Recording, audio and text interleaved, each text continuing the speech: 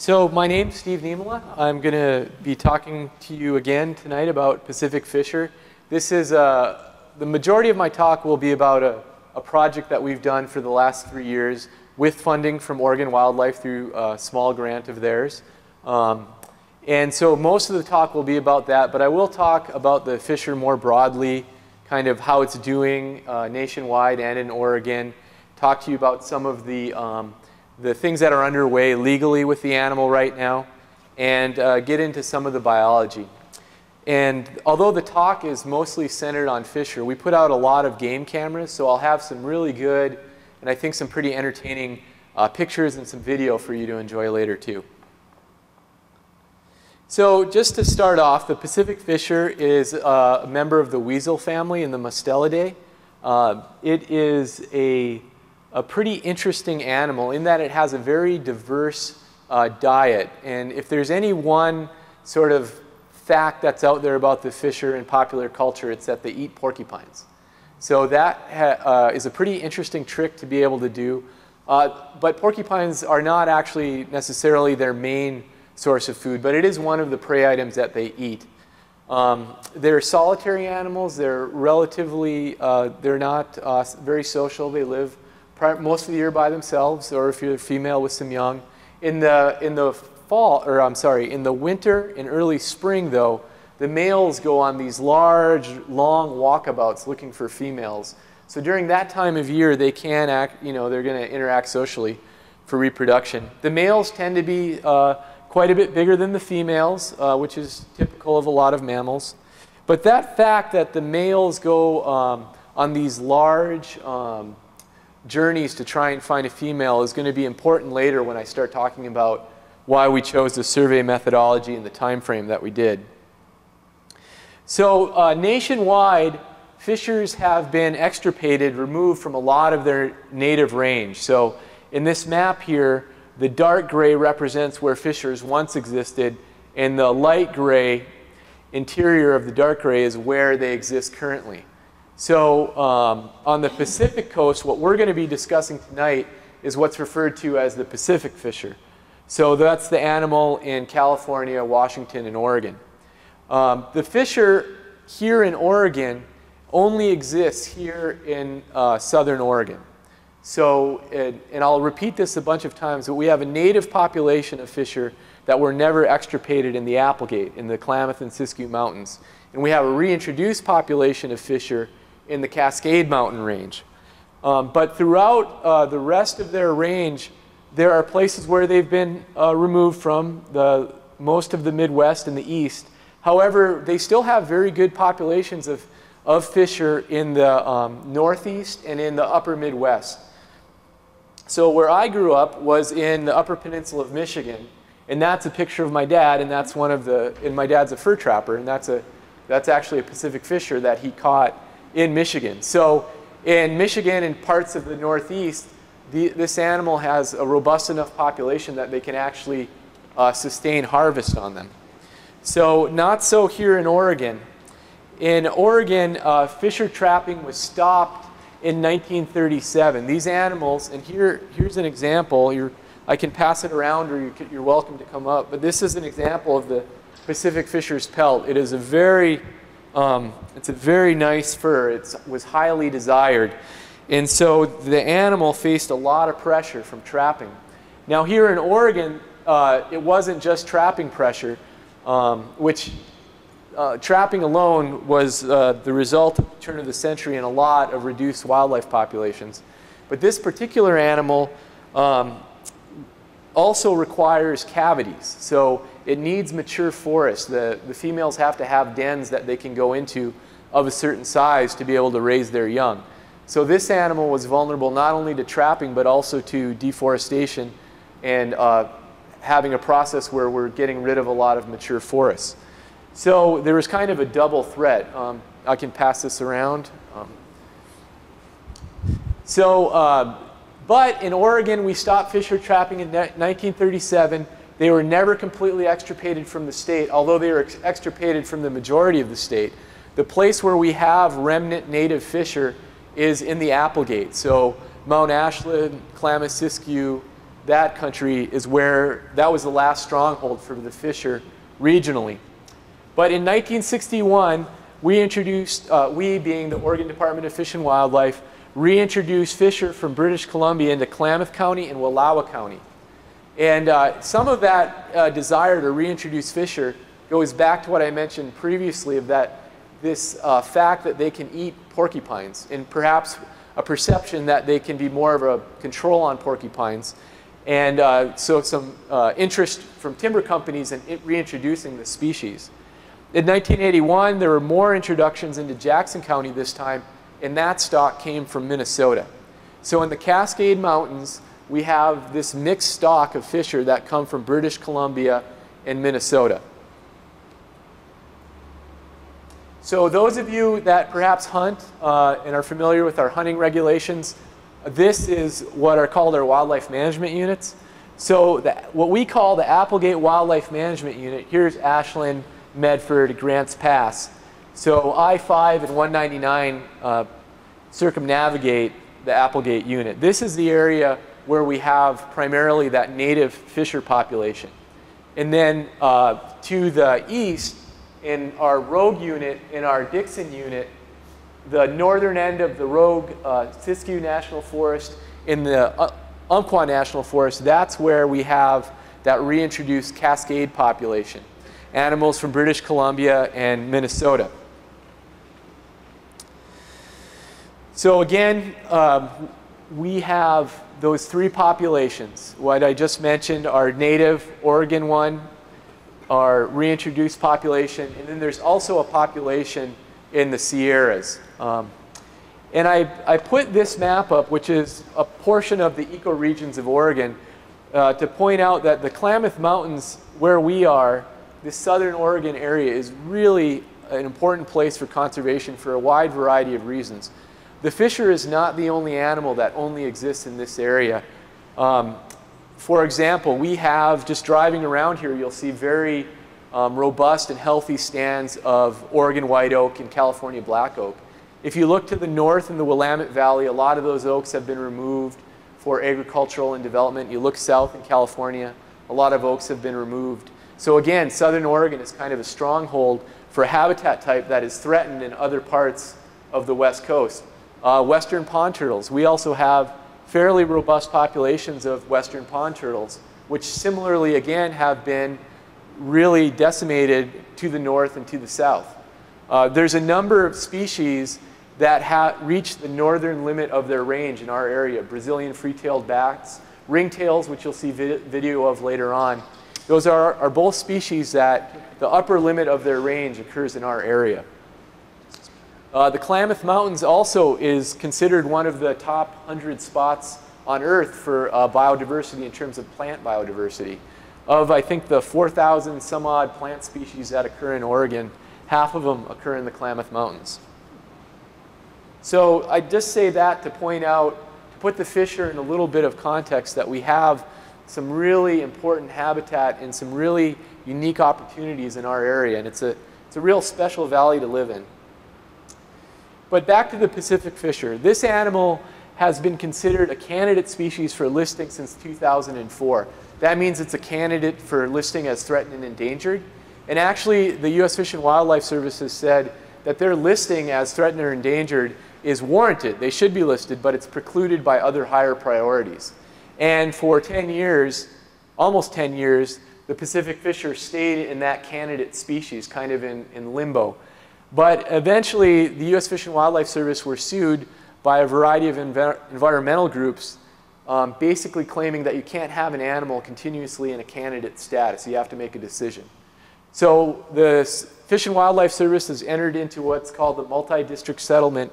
And by September of this year, they should produce a rule that will either recommend listing the fisher as threatened or endangered, or recommend withdrawing it from the candidate species list.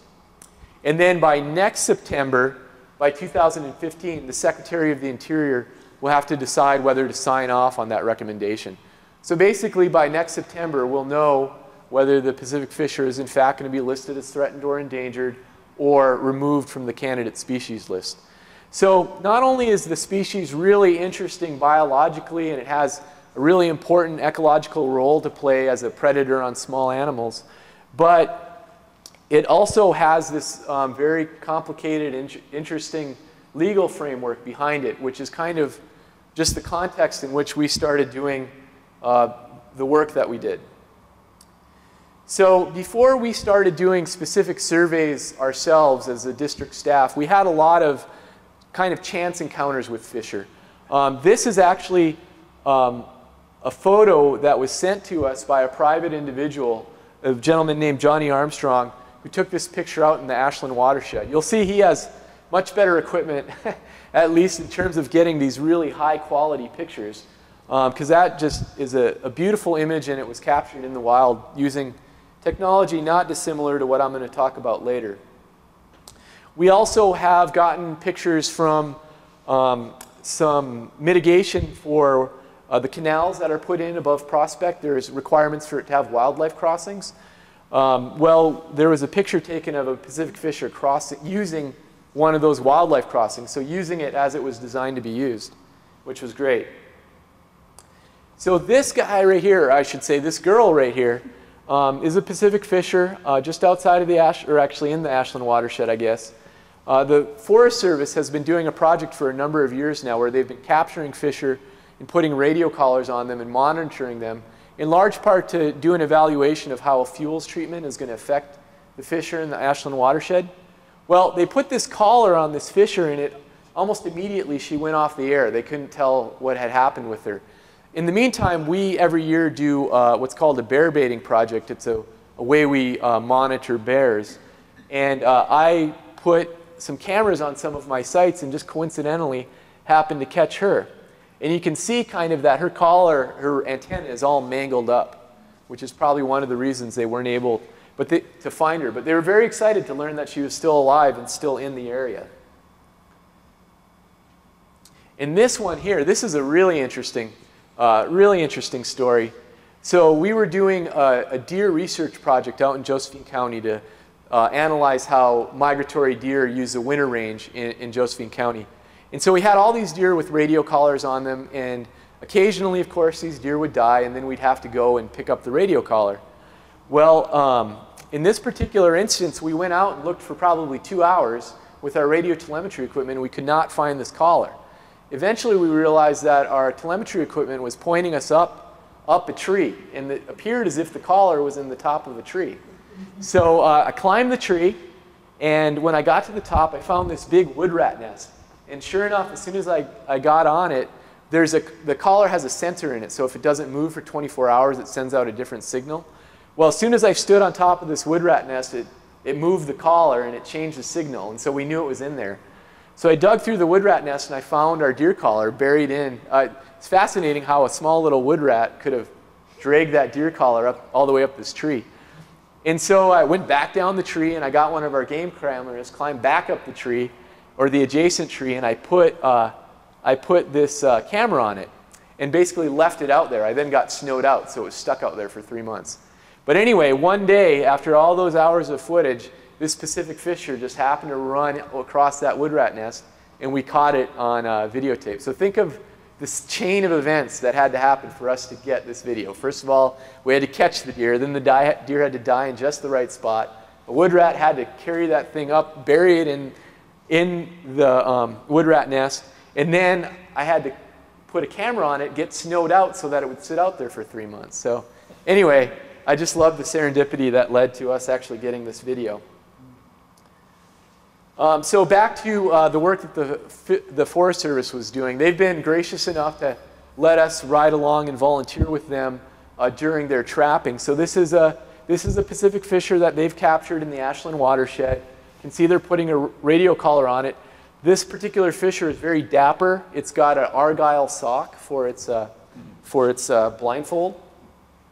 But when they capture these animals, they do a whole range of measurements. They measure the teeth, they measure skull dimensions, they measure length, they measure weight, they measure different aspects of the pads on the paw, so potentially they could identify it from tracks later.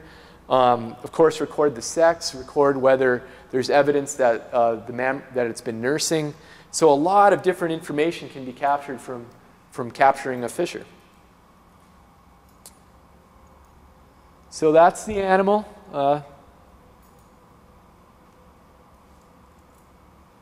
So just to recap a little bit, we have this animal was almost extirpated from the state of Oregon. We have the one native population in the Applegate. We have this reintroduced population by our agency in the Cascades.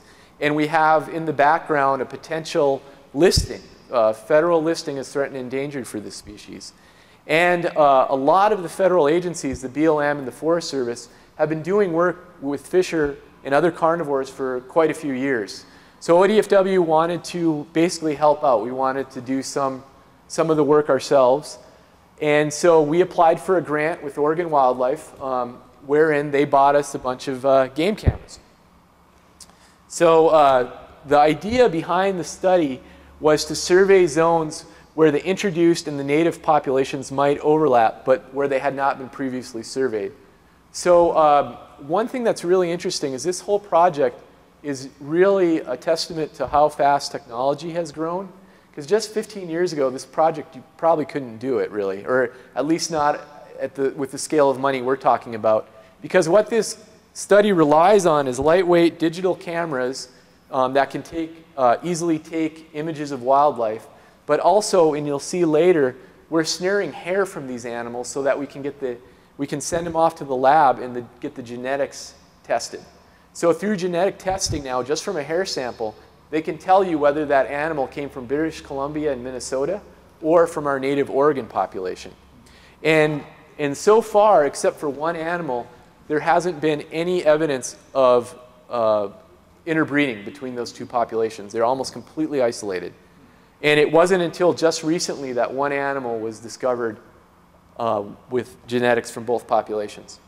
So to do this survey, there's kind of an accepted protocol that I'll get into in a minute by Zielinski and Kucera. So we're using kind of a standard approach that everyone should be using. This animal, of course, crosses private lands, BLM lands, federal lands, Forest Service. It doesn't care. So by the very nature of that, it has to be a multi-agency approach to try and document where this creature is occurring. So when we first started the project, there was a great website set up that when you do surveys following this protocol, you could go online and let them know what your results are. Unfortunately, I think in 2011 they lost funding for that website. So the website was shut down. We were still able to contact the people that previously ran it directly and give them our data. But it's a real shame when there's such a good tool like that set up and it goes away. So again, in the Klamath-Siskiyou Mountains, we got our native fisher and then our introduced fisher. Never the twain shall meet, we thought at the time. There had been no evidence of these animals interbreeding. So what we wanted to do was target our efforts in areas where we thought there might be crossover.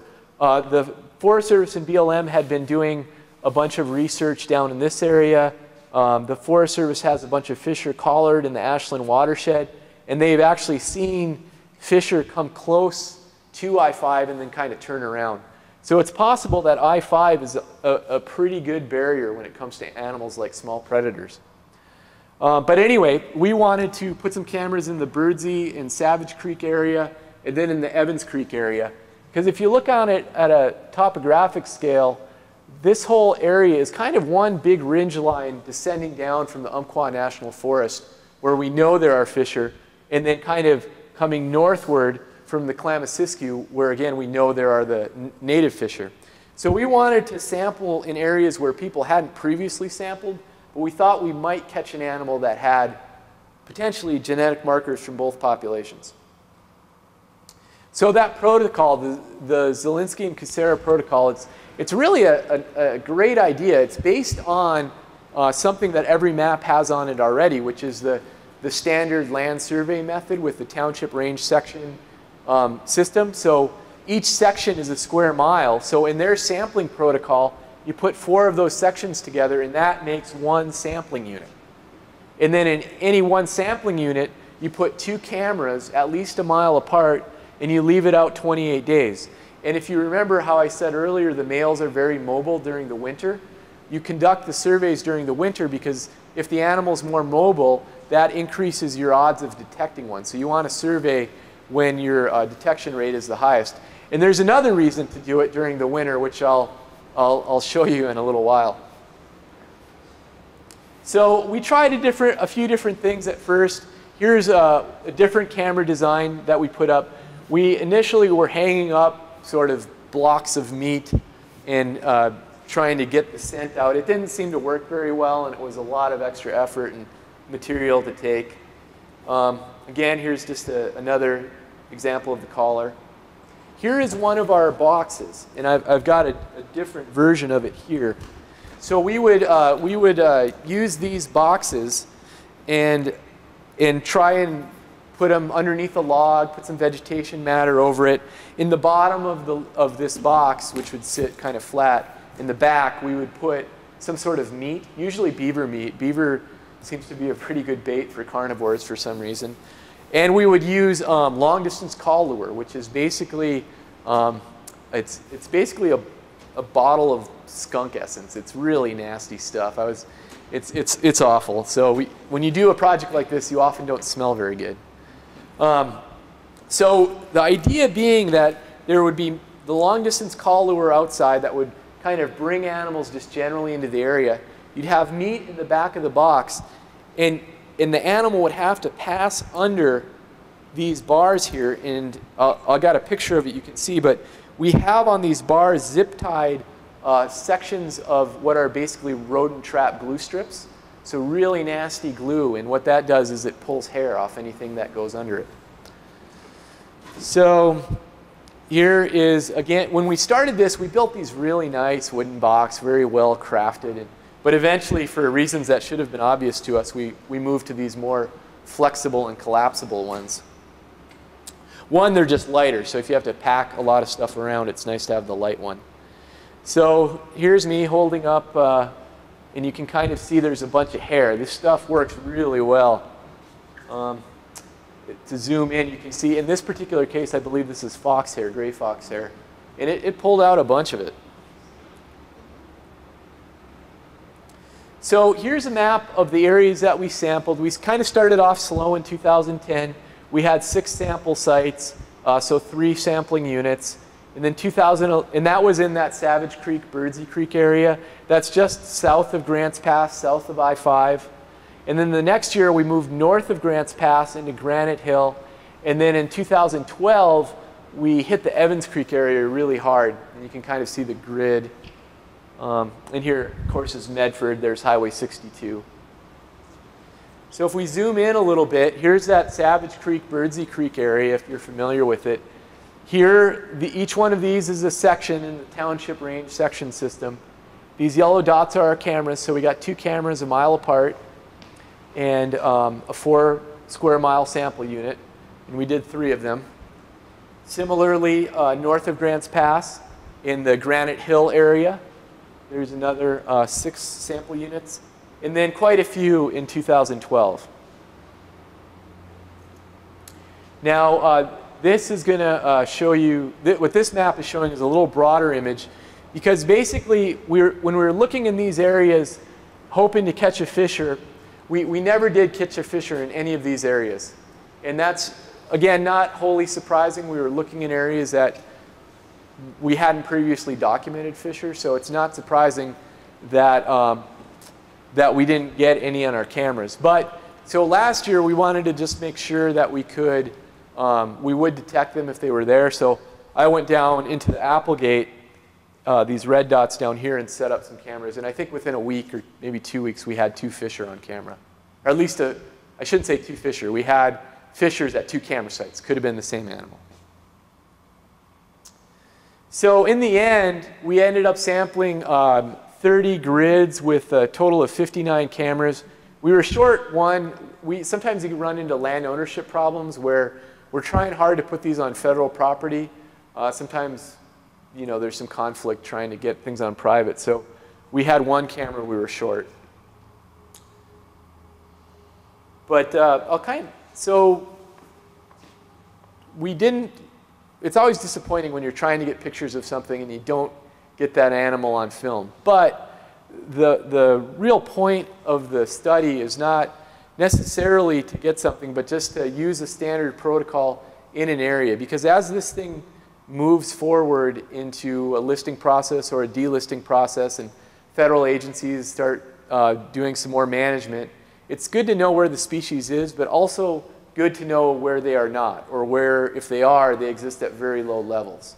So the protocol we use is pretty good, I think, at detecting fissures. So if they were there, I don't think they're there in those areas we sampled in any great abundance. There could be some there at low densities, or perhaps some passing through as transients. But nevertheless, we did get a lot of pictures of some other animals that were pretty interesting. Let me see if I can step back here. Yeah, so that first picture was a vulture. Here's a rabbit. There's a bobcat standing in the same spot, I think a day later or something. Let's see. So you can see the dates here and the times. So the bobcat was there on the 11th. Oh, no, same day, just a few hours later. And right here, this is an example of why it's good to use the flexible, non-glued together wooden box. Because occasionally bears wake up and they destroy anything that has food in it. Here's a gray fox. Gray fox were one of the more abundant species we had. Interestingly, we know from other data sources, trapping records and observations during other surveys, that about 4 years ago, we probably hit an all-time high of gray foxes in our area, Jackson-Josephine County. And in that time frame, we then had an outbreak of rabies in Cave Junction and an outbreak of distemper in gray foxes throughout Jackson and Josephine County. And so it was interesting that we saw a lot of gray foxes on our cameras. Another gray fox, another gray fox, cougar. And we did have, I think, 6 big cougars on our camera sites, which that's always pretty cool when you go to a site and then you look at the video and you see a pretty big cat.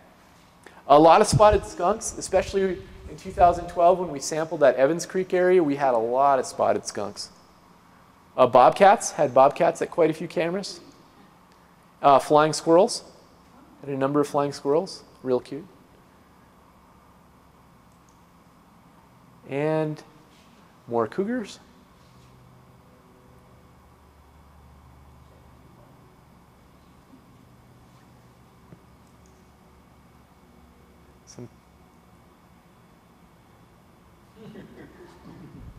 And so that is the reason, not so much with cougars, but again with bears, that is the reason why we put these cameras go in bear-proof boxes. So.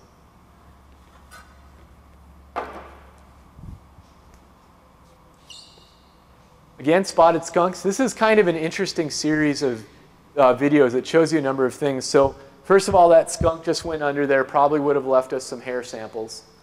Coming out again, more hair samples. So now if you look, here's a gray fox, but that spotted skunk is still in that box.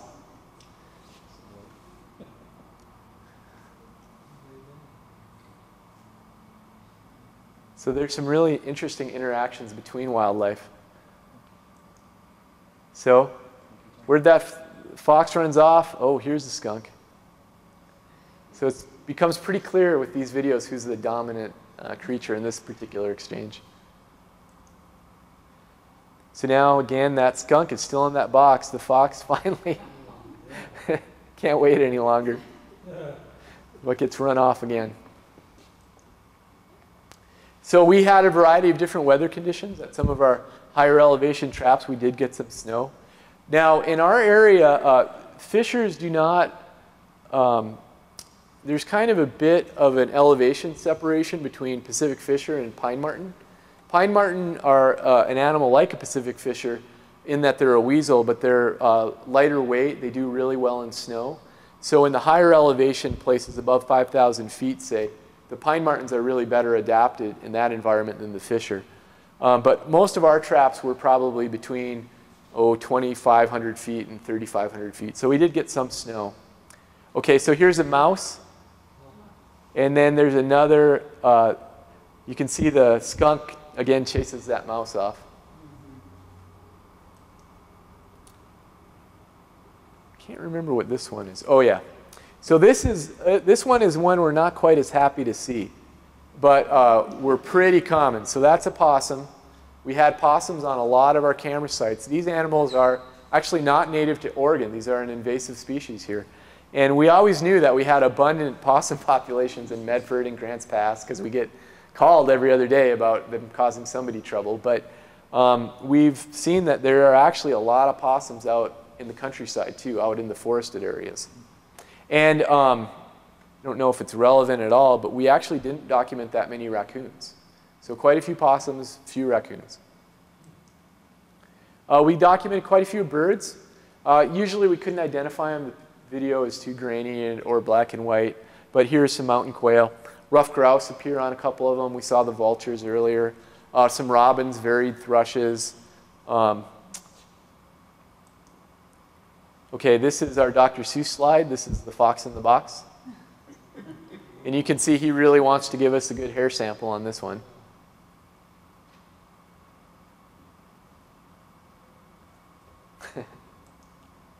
So another spotted skunk. Again, one of our more well-built wooden boxes.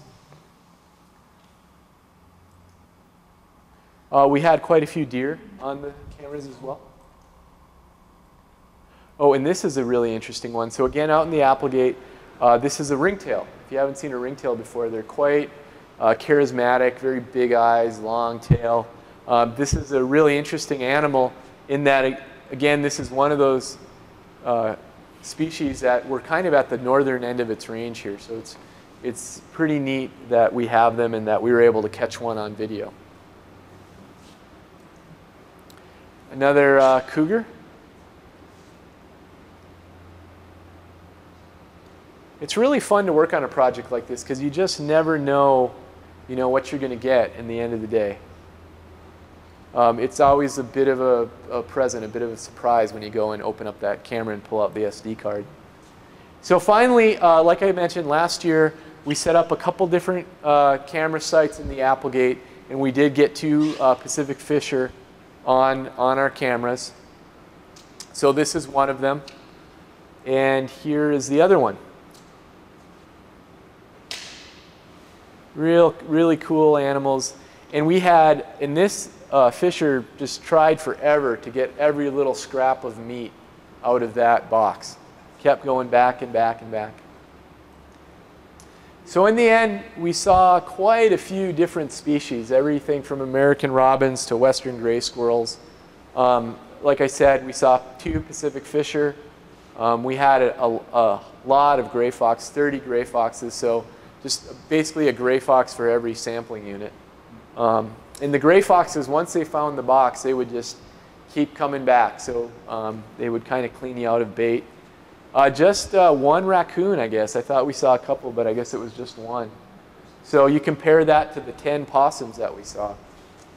So it not only gives you an interesting look at the Fisher and the goals of our research to try and find potentially that area of genetic interchange, which it looks like it's not happening very frequently if it is happening. And again, could be that I-5 is a very impermeable barrier to some species.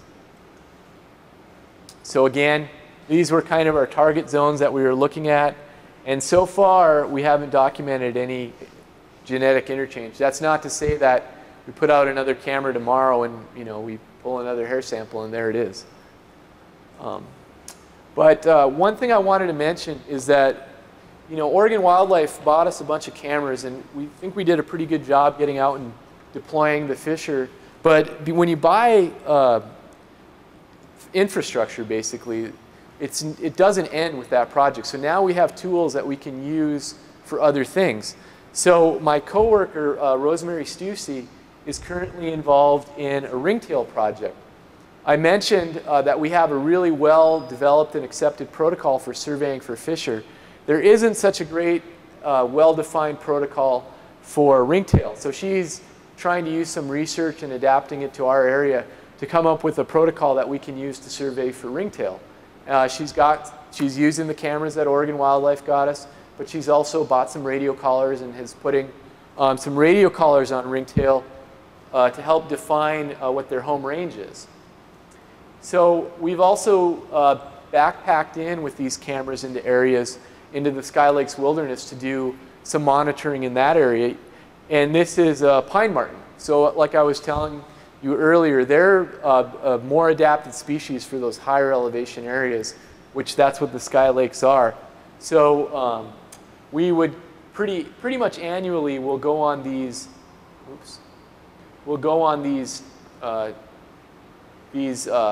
trips into Sky Lakes wilderness area. We'll pack in different types of bait. We'll pack in some of these cameras, and we'll set the cameras up, leave them out there for a couple weeks, and then come back and recover them. And in the meantime, we're also doing amphibian surveys and some fish surveys as well. So when we have tools like this, we can use them for other work. So that's it for my presentation. I'll be happy to take questions. I also, if anybody wants to look at it later, I have a skull of a fisher. So if you just want to check it out, it's kind of interesting.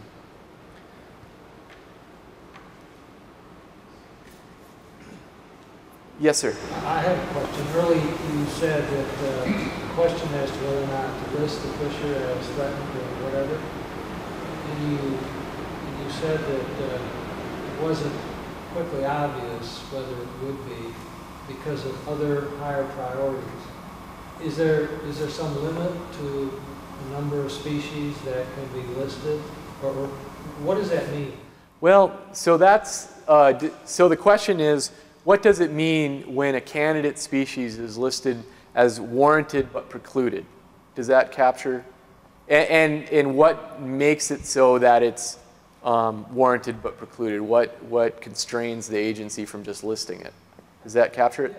So I'm in a little bit of a tricky situation because it's another agency. It's the U.S. Fish and Wildlife Service that does that. So I don't really know what their parameters are in regards to that. I do know that they have their hands full with the species that are currently listed. And so I think a lot of it may just boil down to financial time commitments, and hence the lawsuit. So, but that was kind of what it was like in the past. Now they're under this multi-district settlement where they are going to make a decision on whether it should be or not. And that should be based just on the merits of the situation.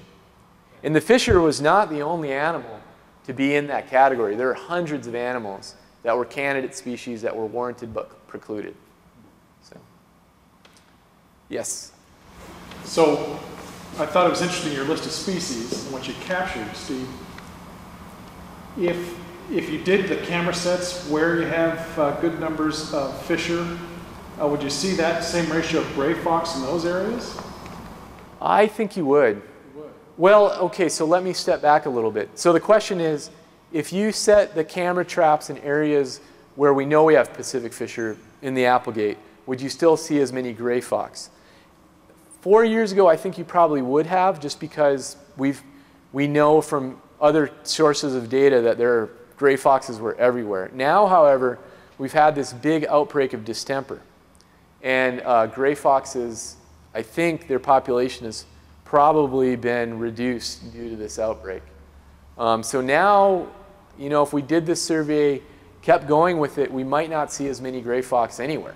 But especially in the Applegate Valley, which seemed to be particularly hard hit by that distemper outbreak. We got a lot of calls from there. Yes?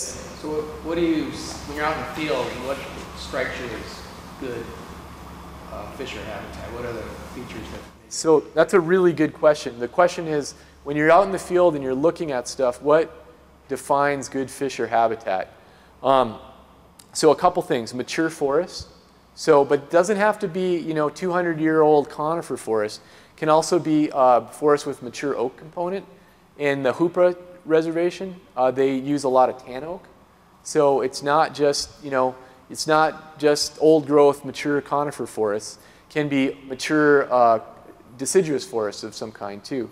But what you need is you need a forest that's old enough to where some of those cavities can be developed. So that's important. Riparian areas are really good. So if you have some water flowing through there, I've found just setting up these cameras that if you've got a little water, there's a lot more species that travel through the area. Mature forest, maybe some water nearby. Developed understory, you don't necessarily want a forest that's just looks park-like. You know, so there's a few different components you can look at.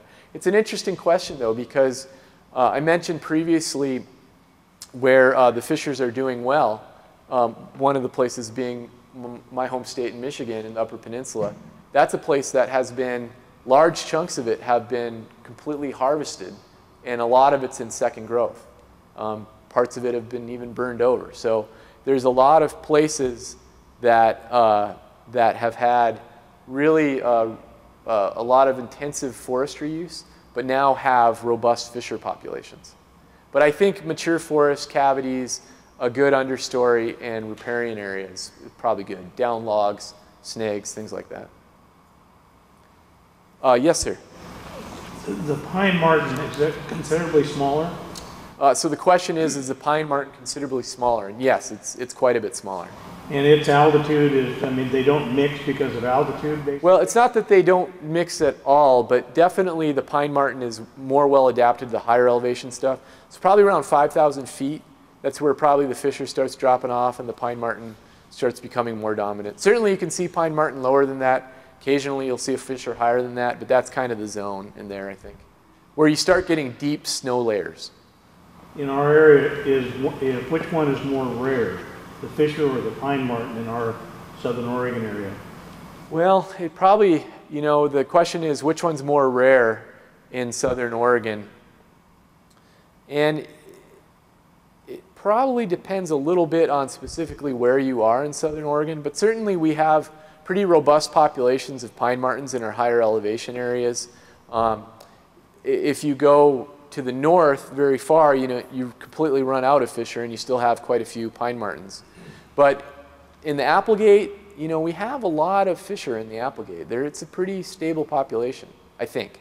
So it seems like just from certainly putting up a couple cameras, getting them pretty quickly, putting one up on a random wood, you know, wherever we set up a camera, it seems like occasionally we'll run into them. We get a lot of reports from the public on fisher. I don't know how many pine marten, I don't hear about as many pine marten out in the Applegate, although certainly there are some in the higher elevation areas. Are they predominantly nocturnal? Are they predominantly nocturnal? I think they're largely nocturnal, but not wholly, because like on the video there, that fisher visited one of our sets during the daytime. So they certainly can be active during the day as well. Yes? Do you have any examples of vegetation, plants that they have been known to eat? That's a really good question. So the question is, do we have any specific knowledge of plants they've eaten?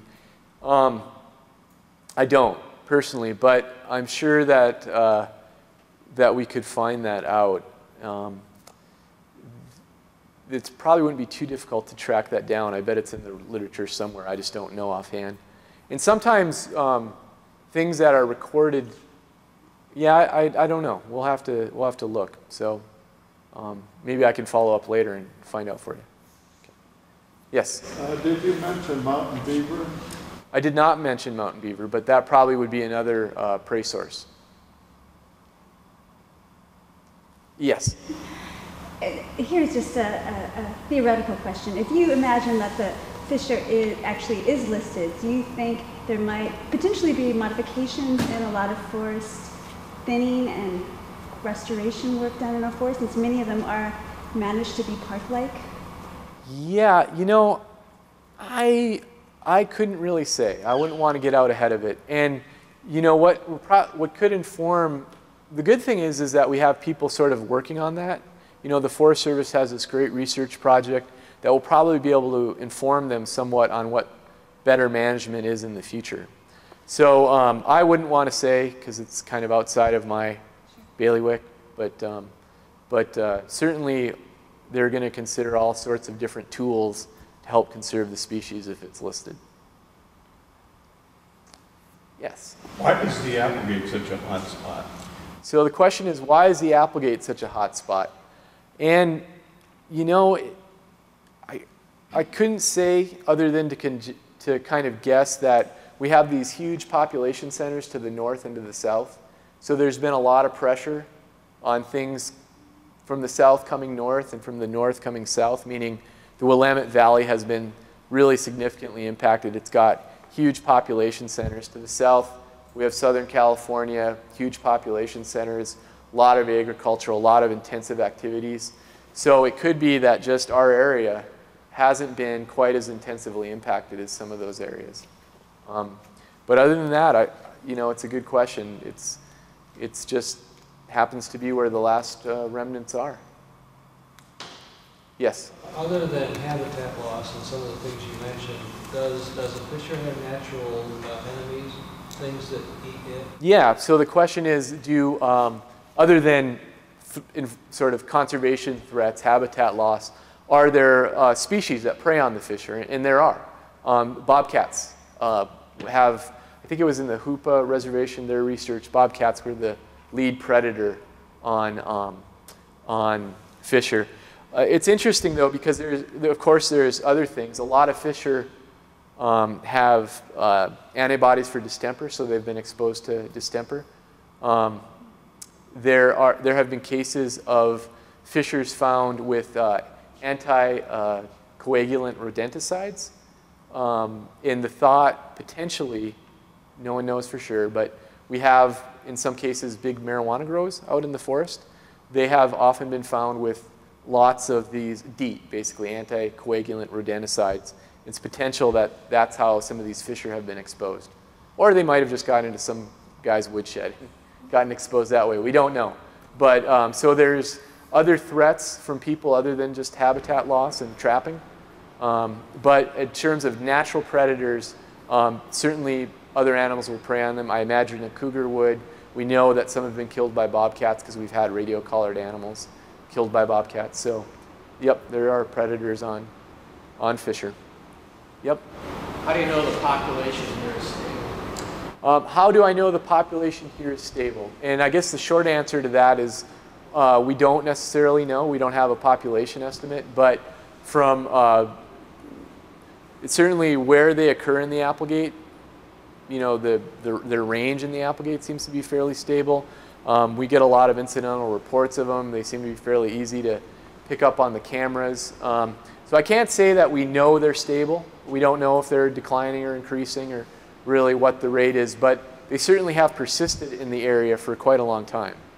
So, and then as far as, again, the animals out in the Cascades, similarly, we know they were reintroduced. We know they're still there. We don't specifically know the level, but they seem to be doing okay. Yes? How does one go about dispatching a porcupine?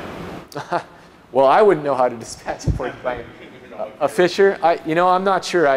I've heard that they spend a lot of time sort of attacking the nose and orienting, keeping to the front of the animal, but I've never seen video of it. I'm not quite sure how they do it. It's a good trick. Yes? At least word of mouth is compared to the 70s, there's a lot less porcupines in Jackson and Josephine County. Yep. Any evidence for that? Well, so the question is but word of mouth is that there's a lot fewer porcupines now than there used to be. And, I think that's, and again, this is an animal we don't have population estimates on, but certainly anecdotally, they do seem to be quite a bit reduced from what they were back in the 80s. So. I think I heard you at the very beginning reference that maybe one individual had mixed genetics, or possible. Where was that? So so the question is, where was the animal with the mixed genetics? And I believe the BLM captured an animal somewhere in the Howard Prairie, Hyatt Lake, that kind of plateau area that had markers from both. So, any other questions? No? All right. Well, thanks everybody. I appreciate your time tonight.